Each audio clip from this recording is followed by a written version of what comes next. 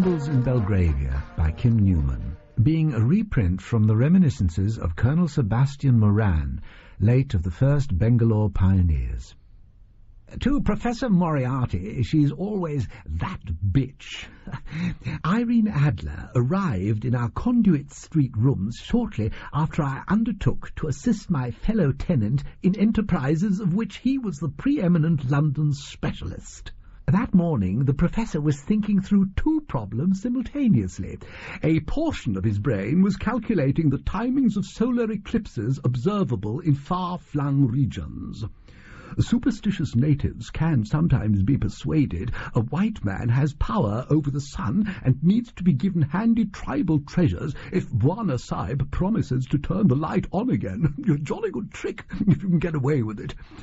And the greater part of his attention, however, was devoted to the breeding of wasps. "Your bee is a law-abiding soul," he said in his reedy, lecturing voice, "as reverent to their queen as the clods of England, dedicated to the production of honey for the betterment of all, buzzing about promiscuously pollinating to please addle-minded poets. They only defend themselves at the cost of their lives, for they sting but once. Wasps do nothing but sting. Persistently venomous, they fly from one assault to the next, unwelcome everywhere, thoroughly nasty sorts. We are not bees, Moran." He smiled, a creepy thing for a man with lips as thin as his. His near fleshless head moved from side to side. I was reminded of a cobra I chopped into 3 wriggling sections in the Hindu Kush. I couldn't follow Moriarty's drift, but that was usual. I nodded and hoped he would come eventually to a point. A schoolmaster before taking to villainy, his rambles tended to wind towards some inverted moral. "Summer will be upon us soon," he mused. "The season for picnicking in the park, for tiny fat arms to go bare, for governesses to sit and gossip unveiled, for shopgirls and their beaux to spoon in public. This will be a bumper year for our yellow and black striped friends. My first generation of Polistes pestilentialis is hatching. The world is divided, Moran, between those who sting and those who are the stingies." "And you would be the stingers," shrilled that voice. The American Nightingale had been admitted by Mrs. Halifax, the superannuated harlot who kept brothel on the lower floors. Moriarty had persuaded Mrs. H. to let us have the flat rent-free. Following the interview at which this matter was arranged, she wore a bandage on her right hand. He acquired a neatly amputated paperweight. In these rooms, the consultantship of Moriarty and Moran received clients. "Miss Irene Adler," acknowledged Moriarty. "Your Lucia de Lammermoor was acceptable, your Maria Stuart indifferent, and you were perhaps the worst Emilia de Liverpool the stage has ever seen. What a horrible man you are, James Moriarty." His lips split and sharp teeth showed. "My business is being horrible, Miss Adler. I make no effort at sham or hypocrisy. That, I must say, is a tonic." She smiled full bore and arranged herself on a divan, prettily hiking her hemline up over well-turned ankles, shifting her décolletage in a manner calculated to set her swanny mams a wobble. Even Moriarty was impressed, and he could keep up a lecture on the grades of paper used in the forgery of high-denomination Venezuelan banknotes while walking down the secret corridor with the row of one-way mirror windows into the private rooms. Irene Adler had the face of an angel child, the body of a full-grown trollop, and a voice like a steel needle slowly sliding into your brain. Even warbling to an audience of tone-deaf Polacks, she hadn't lasted as prima donna. After her Emilia flopped so badly the artistic director of the Warsaw Opera had to blow his brains out, the company cut her adrift, leaving her on the loose in Europe to the disadvantage of several ruling houses. And here she was, on our settee. "You are aware that the services I offer are somewhat unusual?" She fixed Moriarty with a steely glint that cut through all the sugar. "I am a soprano from New Jersey. I know what a knob crook looks like. You can figure all the sums you like, Professor, but you're as much a capo di Cosa Nostra as the Moustache Pete's in the back room of the Burlicue, which is dandy, because I have a job of burglary that needs doing urgently. Capiche?" The Professor nodded. "Who's the military gent who hasn't taken his glims off my teats for the last minute and a half?" "Colonel Sebastian Moran, the best heavy-game shot our Eastern Empire has ever produced." "Ah, good with a gun, eh? Looks more like a shiv man to me." She pointed her index fingers at her cleavage, which she thrust out, then angled her fingertips up to indicate her face. "That's better. Look me in the lamps, Colonel." I harumphed and paid attention. If she hadn't wanted fellas to ogle, she shouldn't have worn that dress. There's no reasoning with women. "Here's the thing of it," she said. "Have you heard of the Duke of Strelzau?" "Michael Elfberg, so-called Black Michael, second in line to the throne of Ruritania." "That's the fella, Prof. Things being slow this season, I've been knocking around a bit with Black Mike. They call him that because of his hair, which is dark, where the rest of his family is flame red. As it happens, photographs were taken of the two of us in the actual pursuit of knocking around. Artistic studies, you might say. 6 plates, full figures, complete exposure. It would ruin my reputation should they come to light. You see, I'm being blackmailed." Her voice cracked.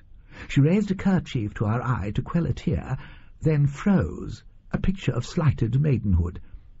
Moriarty shook his head. She stuffed the hanky back into her sleeve and snorted. Worth a try just to keep my hand in. I'm a better actress than critics say, don't you know? Well, obviously I'm not being blackmailed. Like you said, there are stingers and stingies. We are stingers." "And the stingy?" "Another bloody colonel, Colonel Sapt, chief of the Ruritanian secret police, which has been a dozy-doddle for the last 30 years, since Ruritania is one of the most peaceable, least insurrection-blighted spots on the map. Not so much as a whiff of dissent since 48, when, admittedly, the mob burned down the old White Palace. There are very scenic gardens on the site. Anyway, intrigue stirs.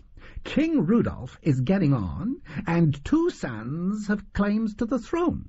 Rudolph the Red, the older, is set on shoring up his case by marrying his cousin, Princess Flavia.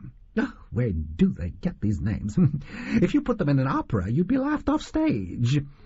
Colonel Sapt is loyal to Rudolph. Lord knows why, but there you are. Some people are like that. He's also a keen appreciator of the aesthetic worth of a fine photo." "I see," I said. "This Sapt thinks to blacken Michael's name. Further blacken, I suppose, so he will never be king." Irene Adler looked at me with something like contemptuous pity. "Gilbert the Filbert, Colonel of the Nuts. If those pics were seen, Black Mike'd be the envy of Europe. He'd be crowned in a wave of popularity. Everyone loves a randy royal. Look at Vicky's brood. No. Sapt wants the photographs off the market, so Mikey can be nagged into marriage by Antoinette de Mauban, his persistently pestering mistress, which would scupper any chance he might have with flavourless Flavia." "You said Rudolph was engaged to the princess." She made a gesture, suggesting the matter was in the balance. "Whichever Elfberg marries Flavia is a cert to be king. Black Michael is scheming to cut his half-brother out. Are you following this?" Moriarty acknowledged that he was. "Why do you want those photographs?" "Oh, sentimental value. I come off especially well in study number 3, where the light catches the fall of my hair as I lower my—" "No? Not convinced?" Rats, I must work on this acting like. Obviously, I want to blackmail everyone. Colonel Sapt, Black Mike, Red Rudy, Mademoiselle Tony, Princess Lavatoria. Well, with half Ruritania paying me to keep quiet, and the other half to speak up, I should be able to milk the racket for a good few years, at least until succession is settled, and secure my comfortable old age. Well, she could not have been more than 25. "And where might these artistic studies be found?" Moriarty asked. She dug into her reticule and produced a paper with a map drawn on it. "The Ruritanian Embassy in Belgravia," she said. "I have a collector's interest in floor plans, schedules of guards, and the like." "What's this?" The professor indicated a detail marked with a red circle. "A safe, hidden behind the portrait of Rudolph III in the private office of Colonel Sapt. If I had the key, I wouldn't be here. I've been driven to associate with criminals by the need for skills in cracksmanship. You come highly recommended by Scotland Yard." Moriarty sniffed haughtily. "Scotland Yard have never heard of Professor Moriarty, except in my capacity as a pure mathematician. For someone as crooked as you, I'd call that a recommendation." Moriarty's head started bobbing again. He was thinking the thing through, which meant I had to look after practicalities. "What's in it for us, missy?" I asked. "A quarter of what I can screw from the Elfbergs." "Half." "Oh, that's extortion." "Yes," I admitted with a wink. "We're extortion men, you might say." "Half." She had a little sulk, made a practised moue, shimmied her chest again, and bestowed a magnificent smile that warmed my insides. "Deal," she said, sticking out a tiny paw to be shaken. I should have shot her then and there. The Ruritanian Embassy is a mansion in Boscobel Place. Belgravia fairly crawls with embassies, legations and consulates. The streets throng with gussied-up krauts strapped into fancy uniforms, tripping over swords they wouldn't know what to do with if a herd of buffalo charged them. I've no love for your average Johnny native, but he bests any Frenchie, sausage-eater, or Dutchman who ever drew breath. Never go into the jungle with a Belgian, that's my motto. If Irene Adler had gone to a run-of-the-mill safe-breaker like that cricket-playing fathead, the caper would have run to after-midnight window breakage and a spot of Brayson's bit boring, with perhaps a cosh to Colonel Sap's dome as an added extra. Moriarty scorned such methods as too obvious and not sufficiently destructive. First, he wrote to the Westminster Gazette, which carried his angry letter in full. He harped on about the sufferings of the slum-dwellers of Strelzauer Altstadt, some of which weren't even made up, which is where the clever part came in, and labelled Ruritania the secret shame of Europe. More correspondence appeared, not all from the professor, chiming in with fresh tales of horrors carried on under the absolute monarchy of the Elfbergs. A long-nosed clergyman and an addle-pated countess formed a committee of busybodies to mount a solemn vigil in Boscobel Place. The protest was swollen by less dignified malcontents, Ruritanian dissenters in exile, louts with nothing better to do, crooks in Moriarty's employ. Hired ranters stirred up passers-by against the vile Ruritanian practice, invented by the professor, of cleaning the huge cannons of Zenda Castle by shoving little orphan girls into the barrels and prodding them with sticks until their wriggling wiped out the bore. A few of the Conduit Street Comanche, that tribe of junior beggars, whores, pickpockets and garrotters whose loyalty the professor had bought, got themselves up as Zenda cannon girls, with soot on their faces and skirts, and threw dung at anyone who so much as dared step outside the embassy. After typical foreign bleating and whining, Scotland Yard sent 2 constables to Boscobel Place to rap truncheons against the railings and tell the crowd to move along quietly.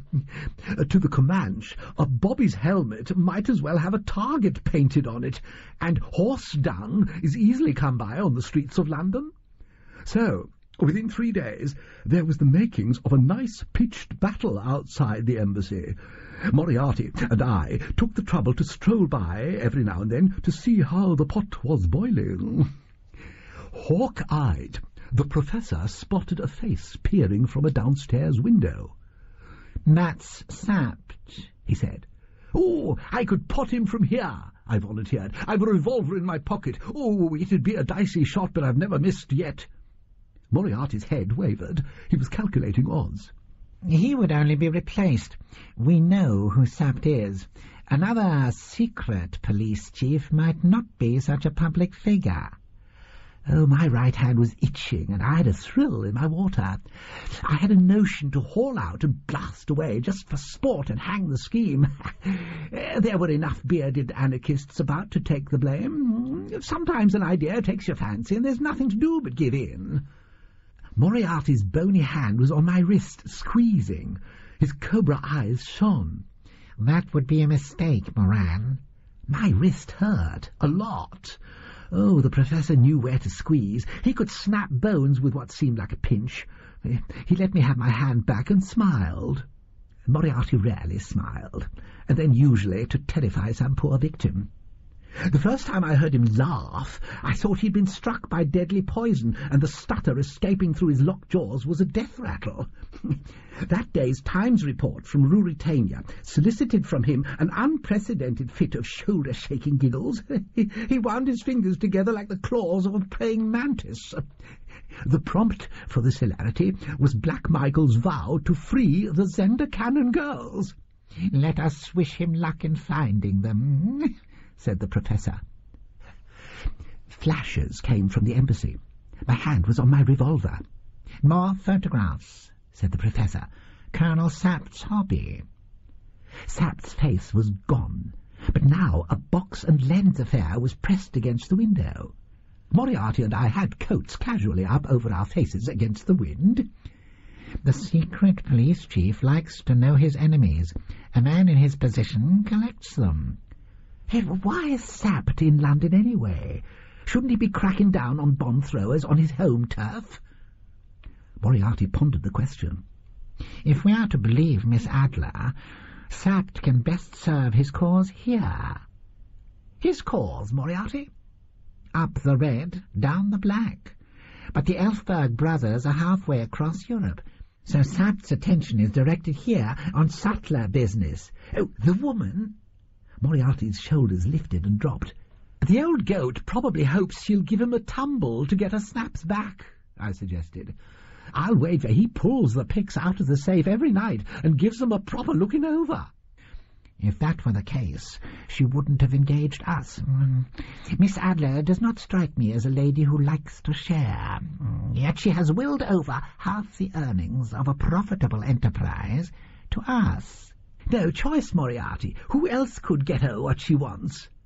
The Professor tapped his teeth. "No one but us, Moran, evidently." Moriarty's fingers went to his watch pocket. On cue, Filthy Fanny dashed from the crowd and began kicking the police guard. Fanny had been successfully presenting herself as a 10-year-old waif for a full 2 decades without anyone being the wiser. It was down to the proper application of dirt, which she arranged on her face with the skill other tarts devote to the use of paints and powder. Now Filth wore the sooty skirts of a Zender Cannon girl and heavy shin-kicking clogs.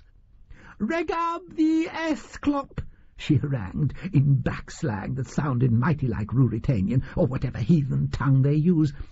After some painful toe-to-shin business, the plod got his truncheon out, and with command of the dramatic that would put a Drury Lane tragedienne to shame, Filth tumbled down the embassy steps, squirting tomato juice from a sponge clapped over her eye.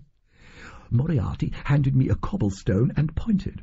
I threw it at the gawking copper and fetched off his helmet. Yes, I once brought down a Bengal tiger with a cricket ball in exactly the same manner. Then the mob rose and rushed the embassy. Moriarty hooked me with an umbrella handle, and we milled in with the crowd. The front doors caved, and the first rush of intruders slid about on the polished marble foyer floor like drunken skaters. 3 guards tried to unscabbard sabres, but the Comanche set about stripping them and the environs of anything redeemable. Pawnshop windows would soon display cuirasses, plumed helms, and other items stamped with the Elfberg seal. Sapt poked his head out of his door. Moriarty signalled. A couple of bruisers laid hands on the secret police chief. The professor sidled next to the anarchist with the biggest beard and suggested he draw up a list of demands, phrasing it so the fellow would think the whole thing was his idea. Sapt looked about furiously, moustaches twitching. Dirty hands held him fast. A bunch of keys rattled on his belt. Moriarty pointed them out, and an urchin brushed past, deftly relieving Sapt of the keys. "Give him a taste of what the cannon girls get," I shouted. We left the mob happily shoving the secret policeman feet first up the nearest chimney. The anarchist had posted lookouts at the doors and was waving an ancient revolver at the still surprised constables. "You can't rush us," said Comrade Beard. "This Ruritanian territory is claimed by the Free Citizens Committee of Strelsau-Altstadt. Any action against us will be interpreted as a British invasion." The average London crusher isn't qualified to cope with an argument like that. So they bullied someone into making them tea and told the anarchist to hang fire until someone from the Foreign Office turned up. In return, Beard promised not to garrote any hostages just yet. Sapt, it appeared, had got stuck in the chimney. Now, with all this going on, it was a simple matter to slip into Sapt's private office, take down the portrait, and open the safe. It contained a thick, sealed packet, and, disappointingly, no cash-box or surplus crown jewels. Moriarty handed me the goods and looked about, brows knit in mild puzzlement. "What? Too easy?" "No, Moran. It's just as I foresaw." He locked the safe again. There was a clatter of carriages and boots outside. Boscobel Place filled with eager fellows in uniform. "They've called out the troops." "Time to leave," said the professor. Back in the foyer, Moriarty gave the nod. Our Comanche confederates left off pilfering and detached themselves from those still intent on making a political point. Sapt had fallen headfirst out of the chimney, black like a minstrel. The professor arranged the surreptitious return of his keys. We left the building as we came, through the front door. The Comanche melted into another crowd. As often, Moriarty had contrived not to be noticed. Like those lizards who can blend into greenery, he had the knack of seeming like a forgettable clergyman or a nondescript tutor, someone who's got off the omnibus 2 stops early and wandered into a bloodbath which was none of his doing. We strolled away from the battle. Shouts, shots, thumps, crashes and bells sounded, nothing to do with us. A cab waited on the corner. Moriarty was in a black thinking mood. He chewed little violet pastils of his own concoction and paced his room, hands knotted in the small of his back, brow set in a crinkled frown.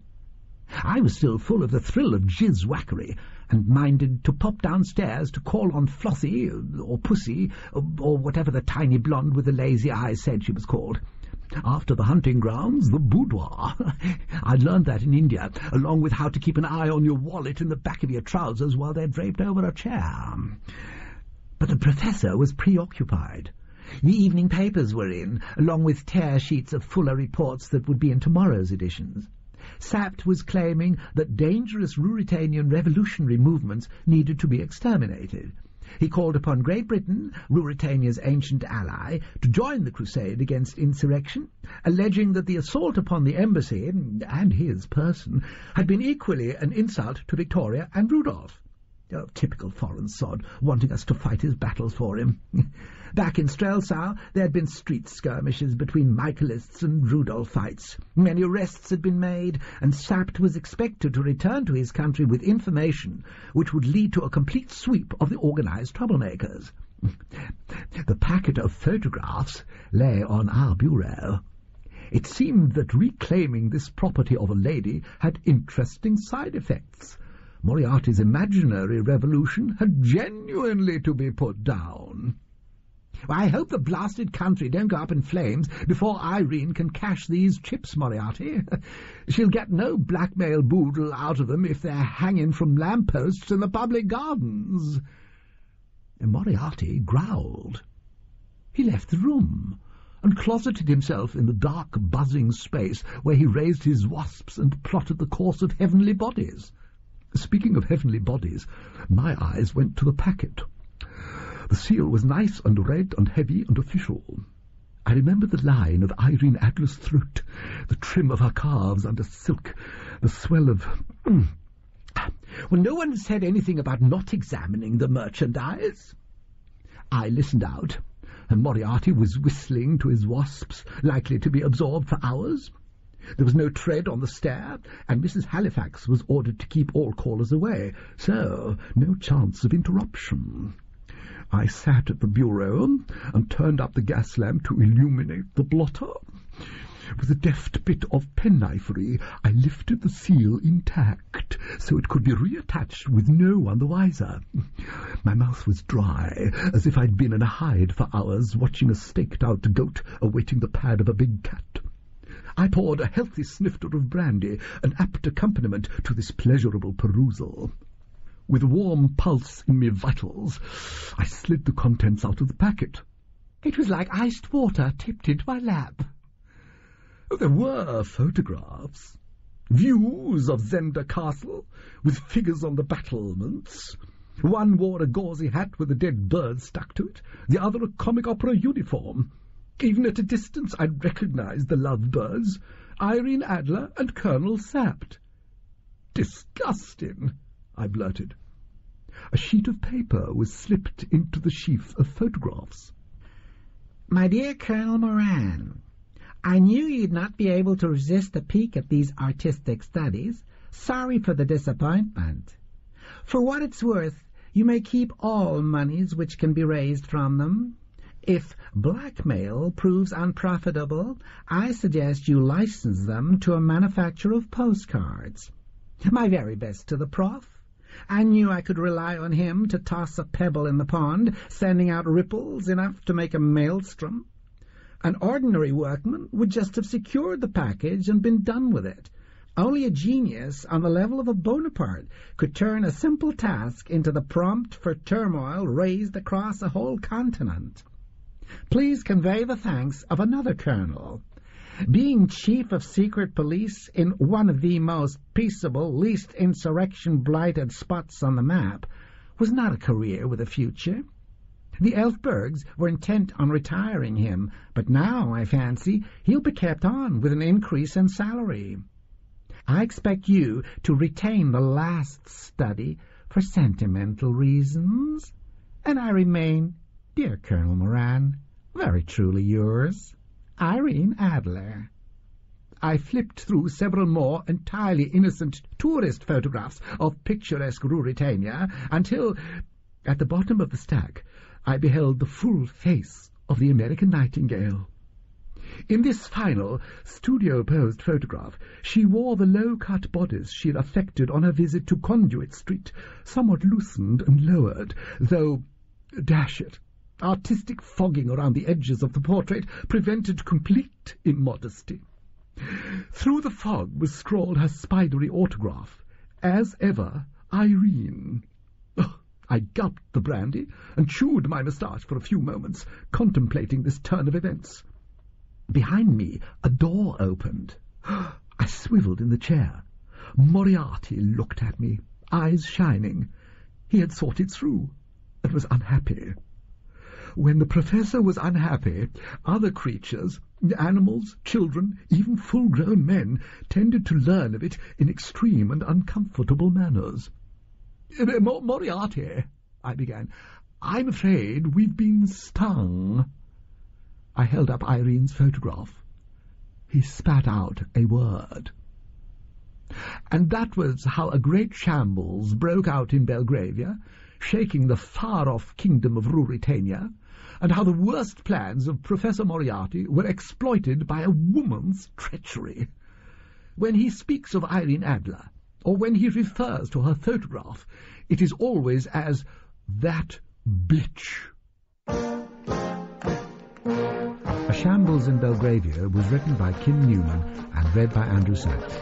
It was directed and produced by Anne Kelly.